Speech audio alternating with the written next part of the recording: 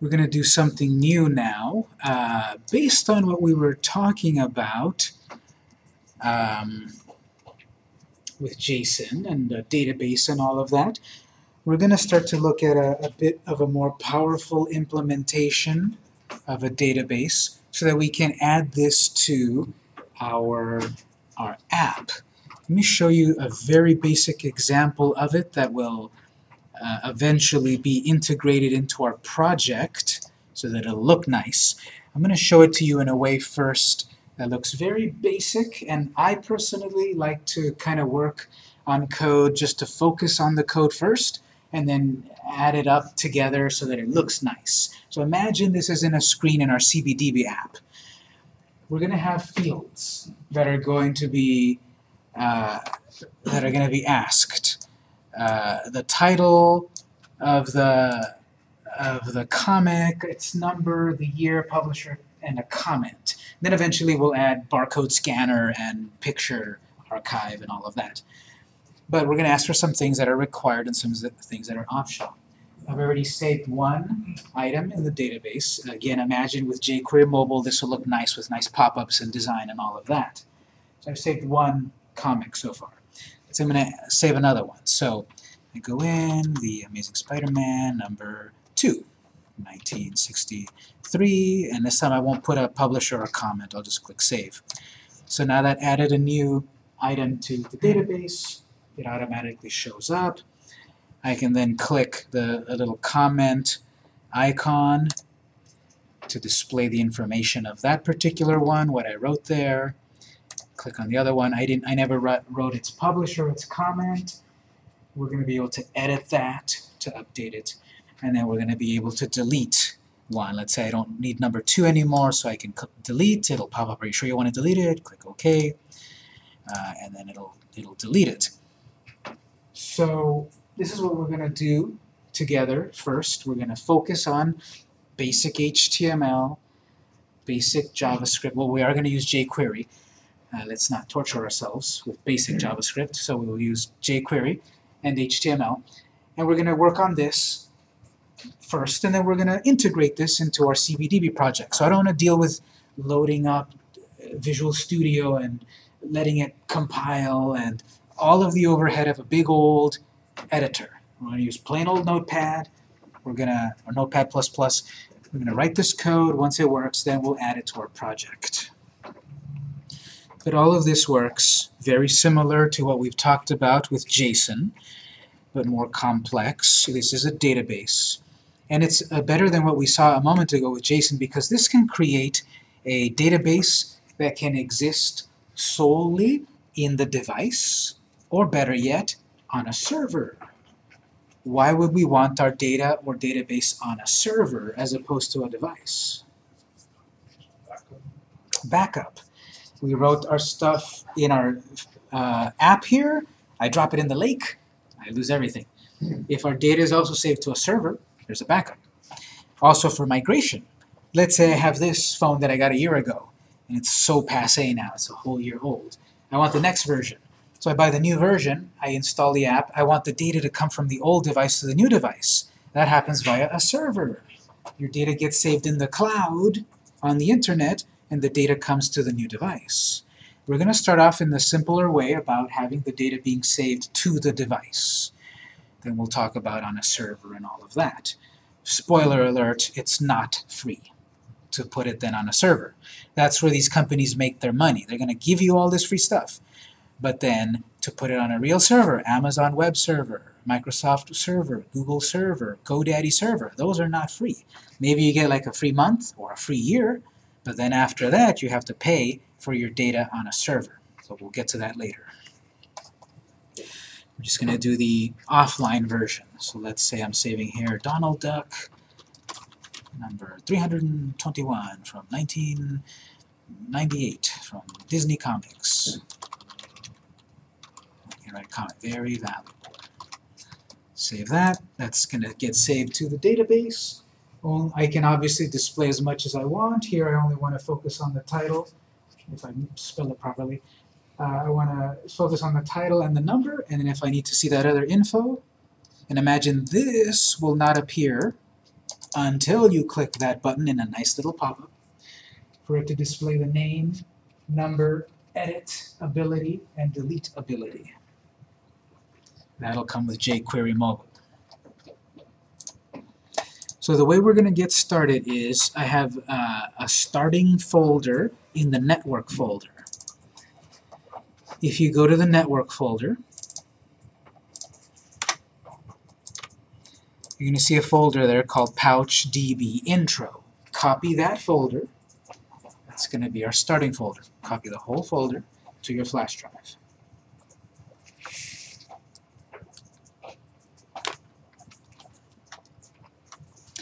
I'm going to copy it to my flash drive, and I'm going to put today's date. What's the name of the file? PouchDB Intro.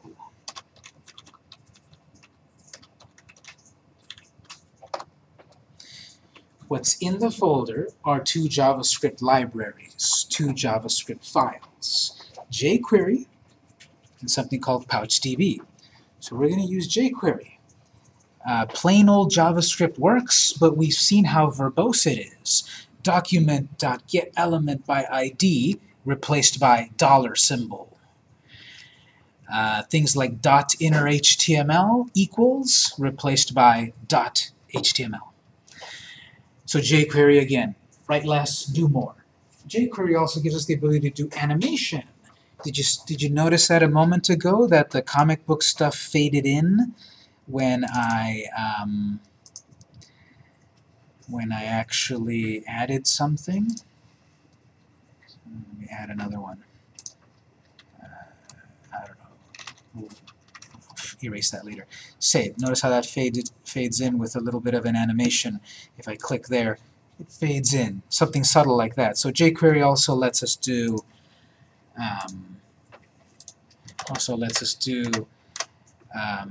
animation. So I'm giving you in that folder jQuery library, which you can download from jQuery.com. And then I'm also giving you this other file, PouchDB. We never need to open these files. These files are libraries. Pouch is 148 kilobytes. It's hundreds, it's thousands of lines of code that you never need to look into, you never need to mess with. You just need to know how does Pouch work. You just need to know how does jQuery work. We can learn, of course, how jQuery works at jQuery.com and throughout the class.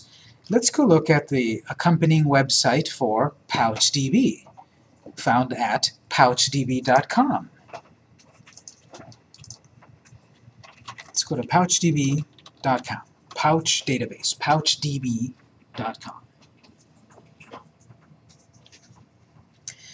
The database that synchronizes. PouchDB is an open-source JavaScript database inspired by Apache CouchDB that is designed to run well within the browser. PouchDB was created to help web developers build apps that work well offline and online. It enables apps to store data locally while offline and then synchronize with a CouchDB and compatible servers when the app is back online, keeping the user's data in sync no matter where they next log in. So that JSON file, that was a database. But it was a very, very, very simple database. That file had the data of our project. We want that to have the ability to store more data and to also retrieve it from multiple devices. So we need something more powerful, such as PouchDB. PouchDB is a way to store data. There's going to be various Pouch commands. All of this is JavaScript. There's going to be a command to create a new instance of a PouchDB database. We're going to create a variable, the name of our database, anything we want, DB for example. We're then going to instantiate a new instance of PouchDB object with some name. We'll do this for real in a moment. Then we can put something into the database. We've got the database object, which has a bunch of methods, which are all defined on this website. .put, .changes, .get, .delete, all of these commands. So we're going to put data into the database in JSON format. Does that look familiar? Curly braces. No Key and value pair. No quotations, good point. It should use quotations, and I emailed them about it, and they haven't updated it, even though they said, yes, you're right, but they haven't updated it yet. So yes, we're going to use quotes, colon, quotes, comma, quotes called JSON formatted data. This is putting into the database something with an ID of an email address, comma, with a name of a person, comma, and the age. That's exactly what we looked at with the networks. Then we have the method of changes. In the event of a change to the database, we had something dot on click. We have something dot on double click. Now we're going to have something dot on changes. When the database changes, do something, like display in the console that there have been changes. And then even cooler, we've got a database on our device. Let's replicate it to our server. And then our data gets copied to the cloud. And then we have replicate from a server. Pull the data off of the server back to our device to synchronize. This is what PouchDB will do. It will let us create a database, save stuff to a database, edit the database, delete the database, copy the database, all that stuff. For free, of course. All the stuff I show you in class is free. What other databases have you heard of? Anyone heard of other databases? Mongo. What's that? Database. How many fields we can have? Let's answer my first question first. What other databases have we heard of? NoSQL style, MySQL, FoxPro, Oracle. There's lots of databases out there. This is just another kind of database. How much data can we save? The documentation will tell us here, but the short answer is a lot. We can store a lot of data. We'll look it up exactly how much in a moment, but lots of fields, as many as you want basically. And you can create multiple databases. You can create a database with like 10,000 fields, and then create a new one with 10,000 more. So you do have a limit to how much you can save in one database, but you can create 20 databases. And you can refer to them whenever you need, and so there's sort of no limit every time you create a new database, but the database itself has a limit. Yeah? Is it the same as Access? I mean, this database can be connected to each other? Very good point. This database is not like a traditional relational database. It is a flat database. It is a NoSQL style database, meaning that this database is not actually related to another database. DB1 is not related to DB2 like in Access, where you would have a table of names and a table of IDs, and they're related. We don't have that kind of relationship, but it still works the same. We'll see how once we do it. But it's not a relational database. It's a NoSQL style database, which is becoming more and more popular. Yes? Can we search on this database as well? Yes. We'll be able to search in the database, pull out specific data, pull out all the data, pull out a sequence of data. It is searchable. But what's the prefer of this database compared to the others? Well, the thing about any database is that they're all great and they're all terrible.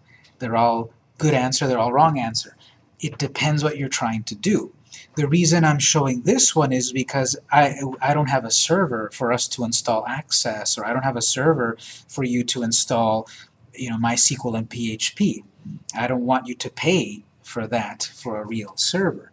So we're using a database that for our purposes doesn't need a server at the moment, and later on, if we do want to use a real server, we can, and we'll be able to copy or replicate our data to a real server. So all the databases work, and all of them do the same thing, basically. They all have their own syntax, their own positives and negatives. So it's just a matter of choosing one, learning how it works, and then using it for our purpose. This goes on to tell you it's cross-browser, it's lightweight, easy to learn, open source. One of my favorite things, because Oracle, for example, is a great, popular, powerful database. It's not open source. It's expensive. It runs on special servers and all of that. This can run on open source servers, and it's all free. It's constantly being developed because it's open source. Version 6.3.4 just came out. I just saw 6.3 a few days ago. Now the new one is out. A team of people, as most open source, is behind this. Regular old people that might have a day job that are working on something to create a project for everyone, rather than a big company that controls it. There's pros and cons of open source, as always. Let's go look at the guides screen. Click Guides at the top.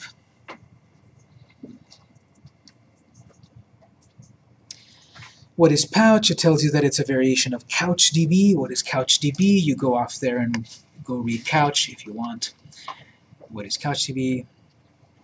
What's the difference? Whatever. So basically using common web technologies to create a database with not a lot of setup. This lets you synchronize. So setting it up, installing, reading the data, etc. So there's setup as always, but let's say I jump down to the working with a database. So working with a database. To create a local database, simply call a new pouch and give it a name. New instance. So here's a database called kittens. It's going to be all about kittens. So, okay, if I want to connect to a version on a server, you need the server set up, and then you can connect to your version on the server. We can check info about the database, and it'll give it to us back in JSON format. How many documents are in the database? 0. How many updates? 0. What's the name of the database? Now you will see it's in double quotes as we've seen before.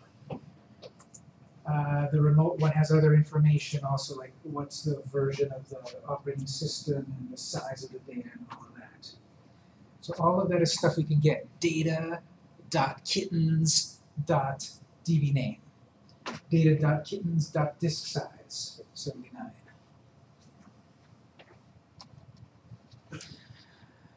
Debugging using the web browser. We're going to use the screen in the web browser to show us what's in the database. We don't need anything special. The developer's console will also tell us that information. It'll let us read from the database. Some debugging, deleting, etc. Working with documents. So a document. PouchDB is a NoSQL database, meaning that you store unstructured documents rather than explicitly specifying a schema with rows and tables. And a document is what we've seen before. Some key, colon, some value, comma, etc. Some key with more complex data, sequential data. So here's a particular unique identifier, Mittens. The name of that cat is Mittens. Its occupation is it's a kitten. Its age is 3. Its hobbies are playing with balls of yarn, chasing laser pointers, looking very cute. So data, all of that is storing one document of one kitten, one user. So we might have another kitten with its own fields, but all of this is a document, everything in the curly braces. In other databases like Oracle and such, you have the ideas of tables and rows and such. A PouchDB NoSQL database doesn't exactly have tables. You can kind of think about it as your whole file is a table. And inside of a traditional database, a row is a document, and a document is all of this. A column is a field, so the column of ID. You've got a column, all the IDs below it are the fields, the field of ID. Primary key, there is one field that is required in a PouchDB document. underscore ID. Besides that, you can make up fields named anything. But you have to have an underscore ID to separate this document from another document. There is only one user called Mittens in this database. I'd have to make a new one called Mittens2, because the first Mittens has its own data, which cannot conflict with another Mittens, so Mittens2. An index in a traditional database is a view in Pouch. Here's a variation of what we saw previously. We saw db.put, and the JSON data was in the parentheses.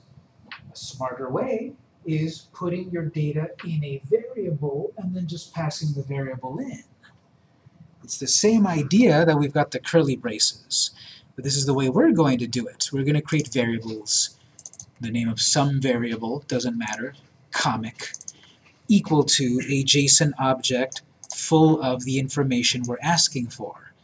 ID of comic name, issue number and issue number, comment, comment, and all of that information will be asked of the user.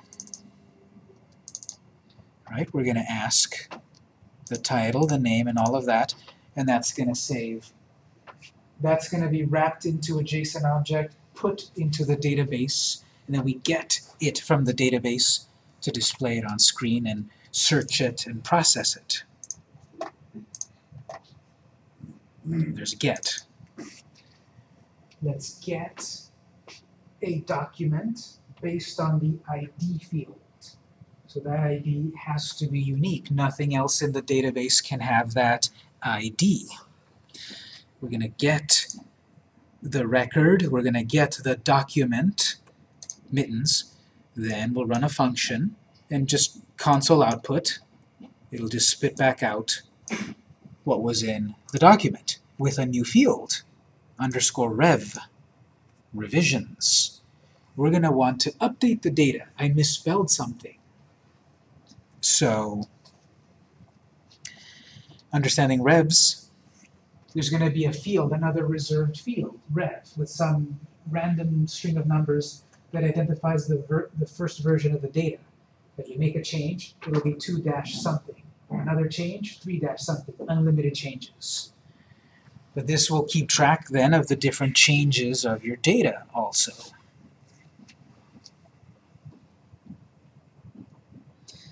And then how to update the data. We'll do all of this together, but this is the documentation now that you've got some new reading to do. When you have a moment, crack a bottle of wine, go by the fireplace, read the PouchDB manual.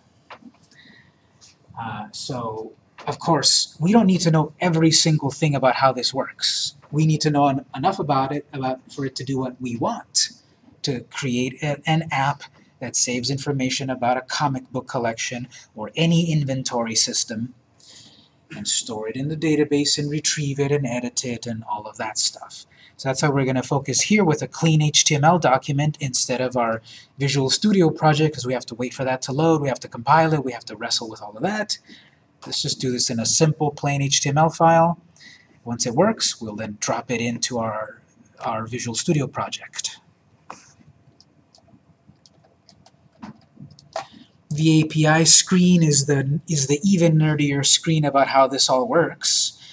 All of the details and possible parameters and everything.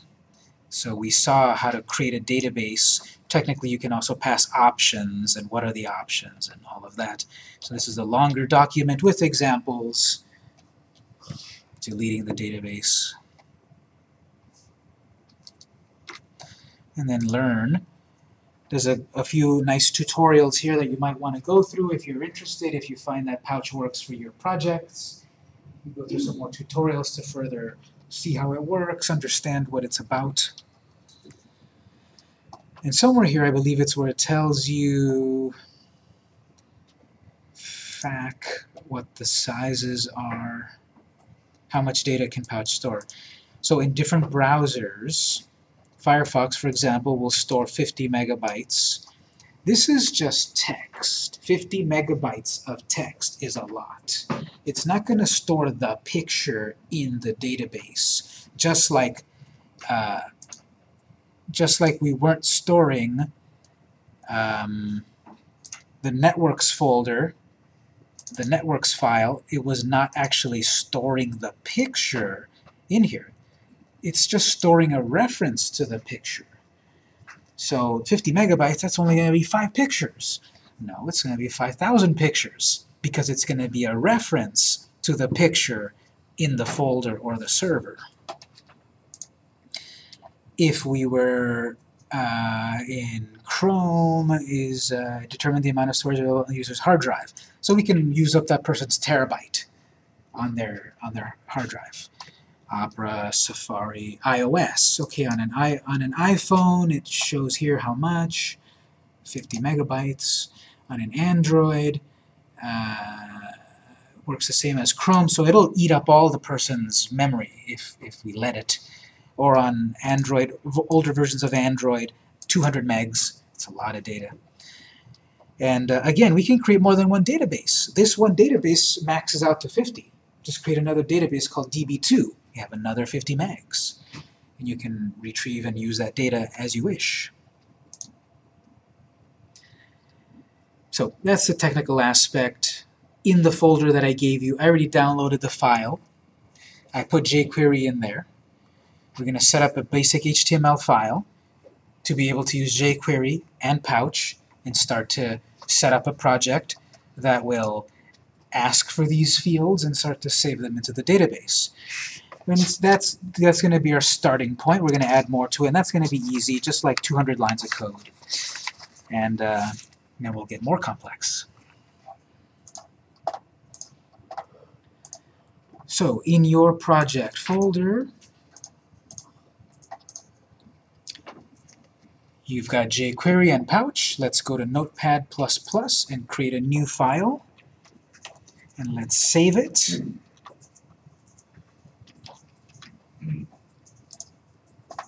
Create a new file and save it into your folder, your Pouch intro folder.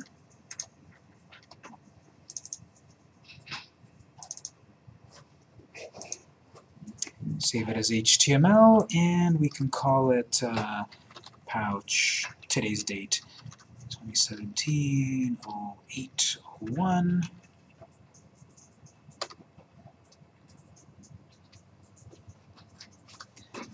We're going to create the same basic 10 lines as usual, doc type, body, HTML, head, quick 10 lines of HTML code, and we're going to connect the JavaScript libraries.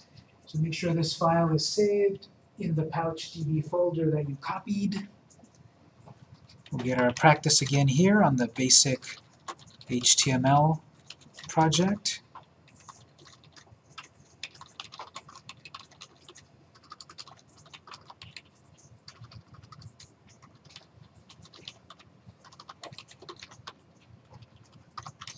Meta tags so that we are so that the browsers can read our language. Title, call it PouchDB practice.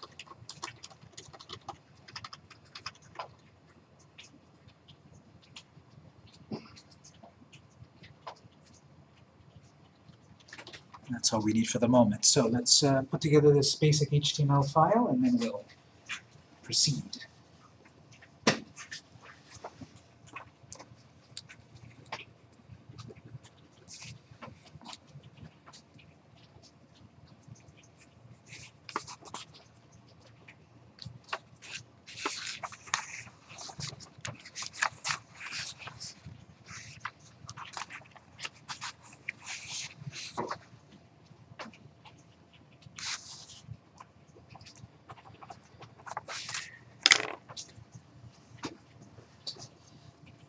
At the end of body, we're going to connect to the jQuery and the Pouch libraries.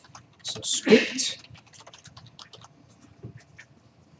source, attribute, the name of your jQuery file, copy it from the folder so I don't mistype it.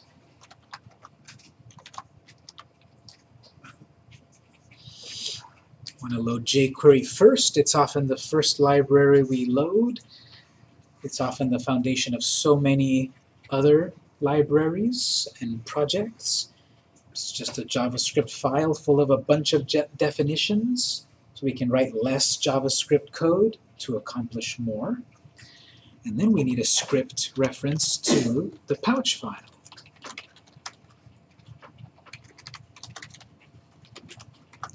Okay, you can copy the file name to save your typing. Don't forget the .js. When you copy a file, often it doesn't copy the extension. Both of these are minified.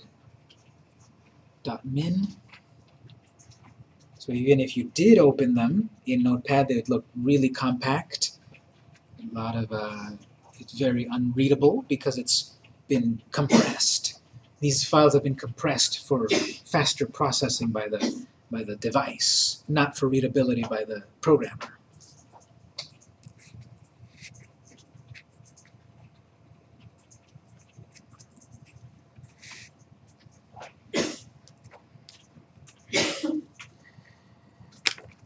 The visual aspect of the project is also just about 20 lines. Nothing, nothing that complex. The complexity is in the JavaScript. So let's back up to the body. I'm going to create a form.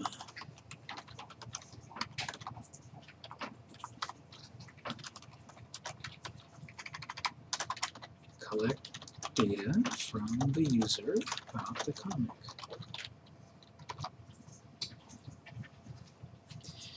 We need an ID on this form so that we can style it, but maybe more importantly, so that we can reference it in the JavaScript. We'll call this form save comic.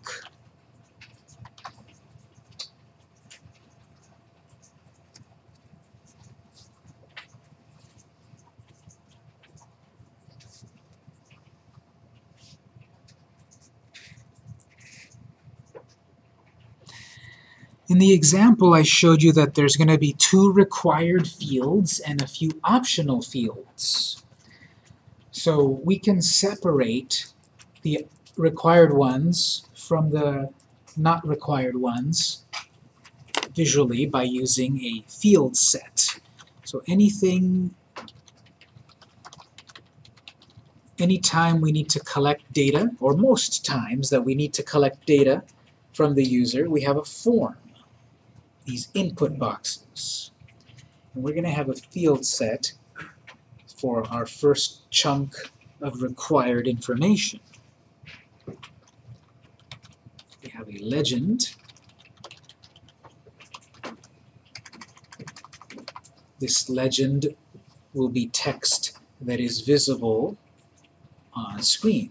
So obviously here we fill in. Just kidding.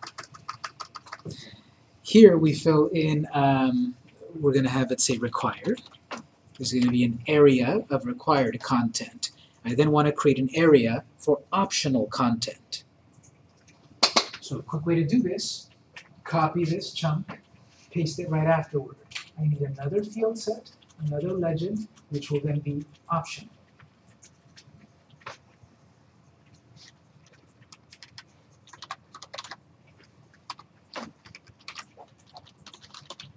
I'm going to ask for a few fields that are required and a set of fields that are optional.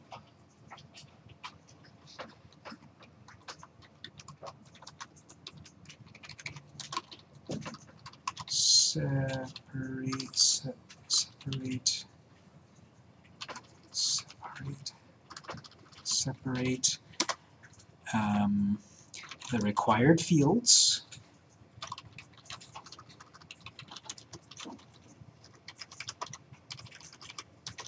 from the optional fields. This itself that we're doing here is optional. This just creates that little box, those little boxes around the example project. pull that up very quickly. The example project, right? Those boxes. It's just kind of a visual thing. We're going to have a box around required, a box around optional.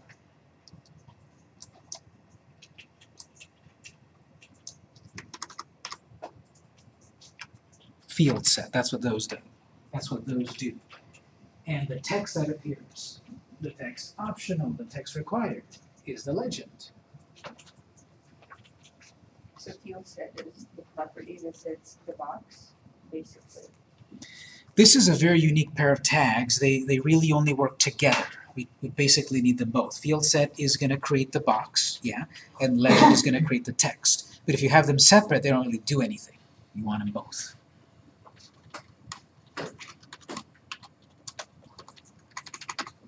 Text attached to the box on screen. All of that can be styled, of course, colors and sizes and placement and all of that through CSS. But very basically, visually, that's what those look like.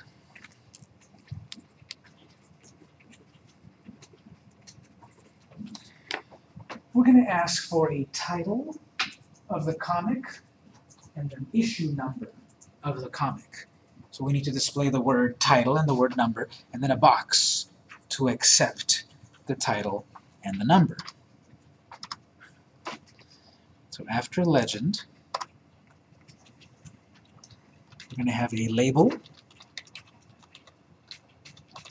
we're going to have an input.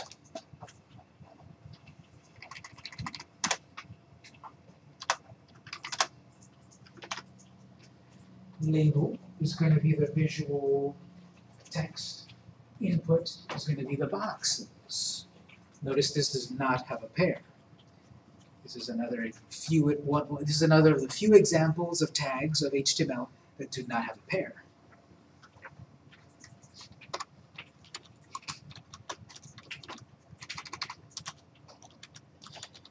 Label is text visible. Is text on screen.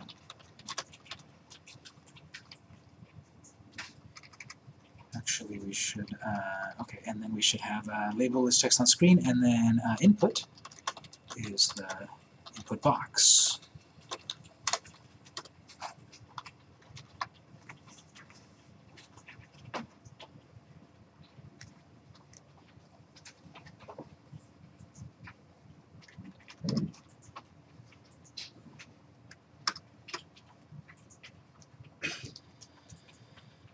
So we're asking for title. And I didn't put a space here a moment ago, and then I did put a space. You can either put the space here or put the space here. We need some sort of space to separate the word title from the box. You can either add the space in the label or outside the label. If you don't put the space, the text and the box will be right next to each other. So just adding a space there. So the word title is what's going to be visible. Input needs a bunch of attributes. When we were setting up, remember, our login system, we had these input fields asking for a password and all of that. Type equal, quotes. What type of input, what type of data am I accepting? Here, simply text. Text data.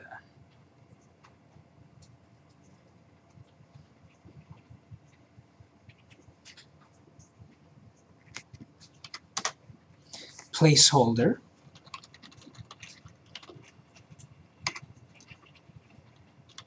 Anything we want. Mickey Mouse. The comic Mickey Mouse.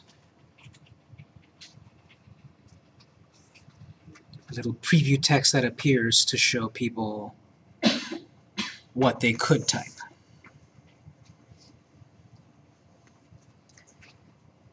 At the end of that line, break. So then we can ask for a second thing. A label, an input. We're asking for the title of the comic or the name of the comic. For example, Mickey Mouse, number 12. So we're going to ask for number or issue number.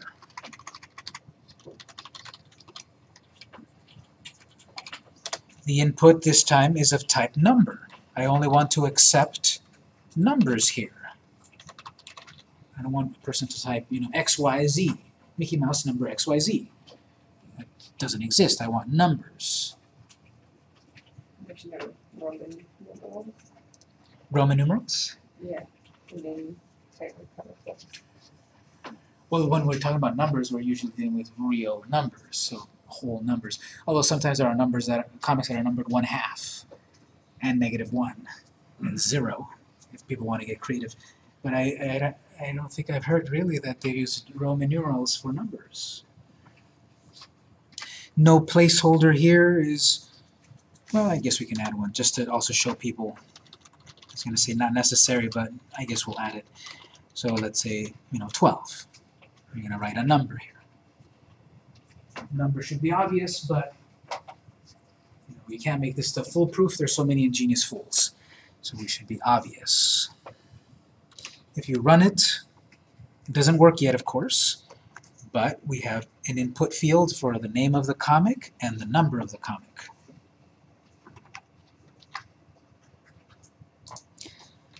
I'm going to run this in Chrome.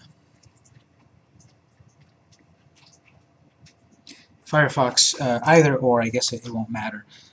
Yeah, so Firefox or Chrome should give you the same result.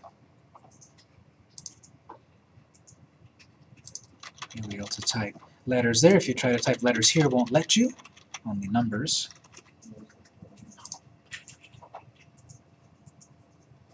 Now these are required. Didn't we set up a way when we made our login system for the fields to be required? Here's a new attribute, or the return of an attribute. Input type text required.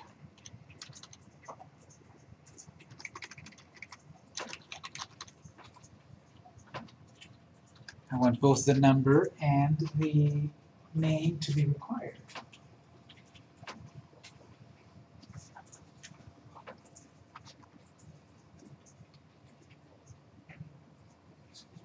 Yes? In Firefox, I can type letter. Oh, let me check that. Oh, okay. Well, there's Firefox being lenient again. Now, I typed numbers, but now, because of required, now it's showing me that's a problem. See that when I click it, I want to put a letter, but it's saying there's a problem there. So eventually, anyway, remember we're going to put this to devices. So from the testing, the devices should obey number only. The little adjusting thing, is that just a default for when you put in a number? Yeah, it's also there in Chrome. This will increment numbers. So, if I want to add a certain number, you can increment the numbers. Why is not responsive? Probably because they haven't added it. Well, if you've got it maximized like that, it's not going to be responsive. Or if one of the device, it's not responsive. Say that again? If we look at it in device view, it's not responsive. Oh, it's not responsive because we never wrote that meta tag. Remember, we have the meta tag viewport equals device width and so forth. Alright, so we wrote this, but before we move on, technically this label is not associated with this input, and this label is not associated with that input. Anyone remember how we associate them? Either might be IDs, and one more thing. Not quite field, but on those lines, remember we have label for. Data role would only work when we're dealing with jQuery Mobile. We don't have jQuery Mobile yet. We have label for. This label is going to be used for this name and ID. So we need the fields, the for attribute. We'll call this in title. This is an input of title. And then for the input, we need name equals in title and ID equals in title. The name is what associates the label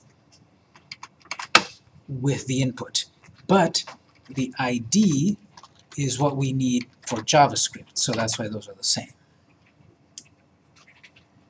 Do the same thing for the next one. In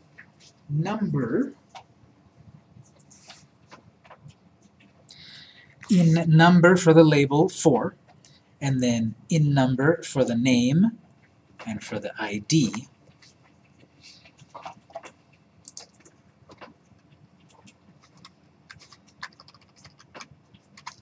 So 4 in number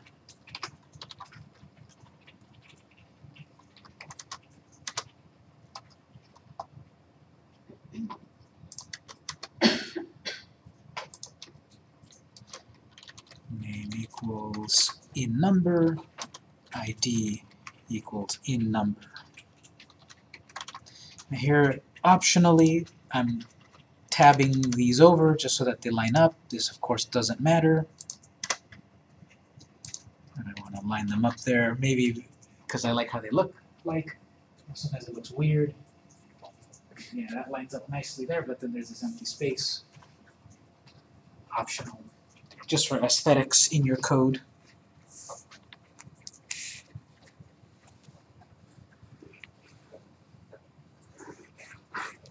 So now we've got input fields, labels associated with those input fields, and IDs so that we can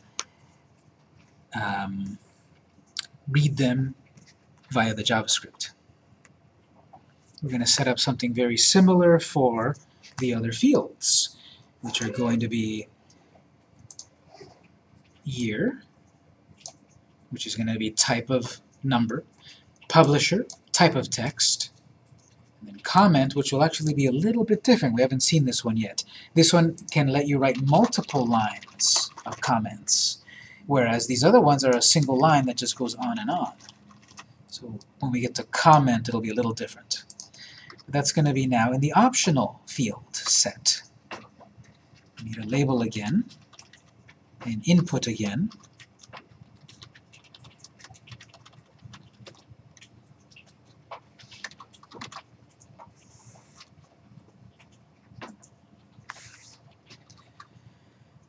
We'll do the third one in a moment because it's a little different.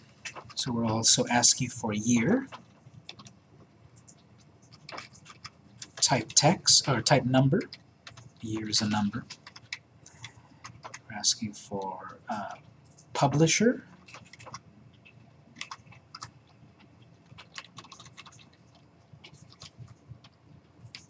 type of text,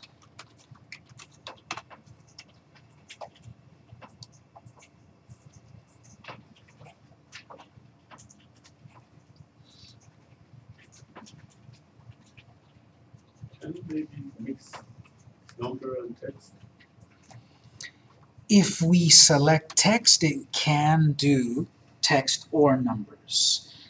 Usually when we set number, it can only be number. I'm talking about text and numbers, not all numbers. That's what I said. So if you put text, it can be a text and or a number. And all. Yes. So then here we need to fill in name and for. We don't need required because these will not be required. So I'll start off with for. We'll do in year, name, in year, ID in year.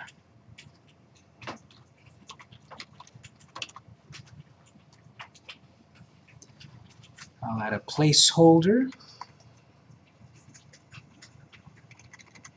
I like to keep ID as the very last item or class, and name often as one of the last ones. It really wouldn't matter what order you put it, I could put placeholder after ID, but I personally like ID at the very end. Placeholder. The publisher is Disney. It's a year. The publisher is Disney, but the year is like 1948 or something. Number 12 is really old and valuable. Then the publisher will be Disney.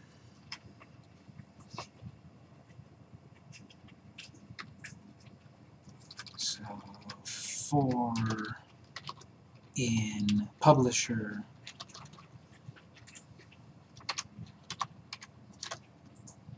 name in publisher. So this is obviously a little repetitive, but logically I like it. I like that it has this regularity to it. Publisher Disney.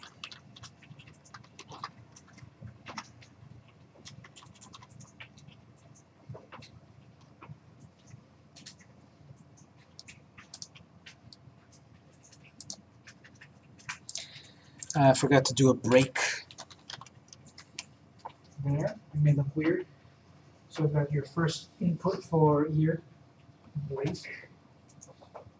Break that one because we then will have comment. Comment will be a little bit different. It's not a type. It's not an input type of text. It's a little different.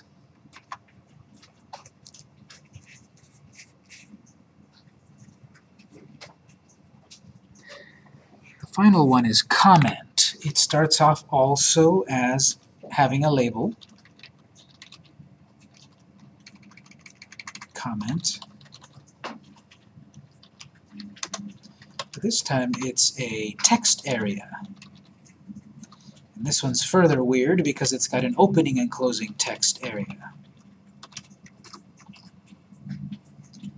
So forms are like so old, from like HTML 1.2, like from 1990.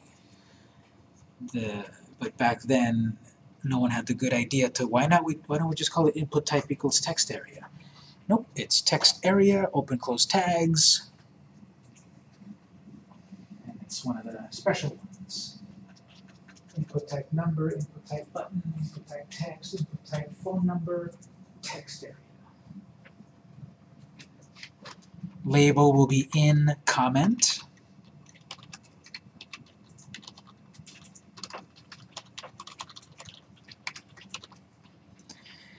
And in the first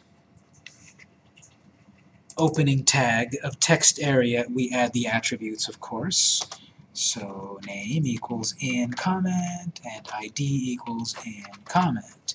And then a placeholder. We can add a placeholder to this as well.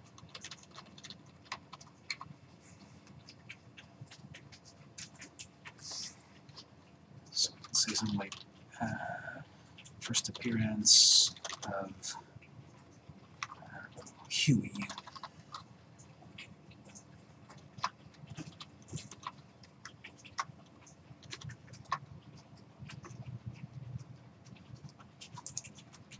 First appearance of Huey and Dewey, but not Louie. Yes? Is there any limitation of the text? I mean, 40 words or 50 words, or as much as you can? As much as you want. It will fit as much as you want here. You can set it to how many lines to display at once, but it's still no limit. You can display how many columns, but it's still no limit of how much they can type. But how it can show all this data in a table? In the example here, the data is not going to be shown right away. We're only going to show the name and the number of the comic. Then, when they click a button on another screen, it will show it in a bigger screen so you can see, so you can read it better. I mean, this is only one data. If we have 10 data, then we want to show all those tables. When the size of comments is different, it's not going to be a nice table. No, and that's a problem. That's a hard thing to design because we don't know how much data could be input. We could limit it if we want. We could say only 20 characters, and that way we know that our design should look a certain way. But some people might want to write more, and 20 is not enough. Alright, so here's our document so far, title, number, year, publisher, comment. All of this is inside of a form, bunch of labels and inputs. We need then, we want to start over. I was about to write a comic, but I want to start over. We need a reset button, and then we need a submit button, a button that says, okay, let's save this. So at the end of our line here of text area, let's add a break, so that on the next line we can add some of these other buttons. We've got input without a label of type equals reset. Value is the text that displays on screen, so we don't need a label because the value already is visible text. Space another input of type submit, and the value of the button will be save. So now if you save it and run it, the reset button should work. You fill something in, press reset, it cancels it. Submit button doesn't work yet. Of course, that'll be a bunch of JavaScript. And we should see that the this HTML, barely 25 lines, that's all we really need for the HTML. Next will come like 200 lines of JavaScript, because we have to capture that data, process it, store it, then retrieve it and re-show it, delete it, update it. That's going to be the hard part. This is the easy part, collecting the data.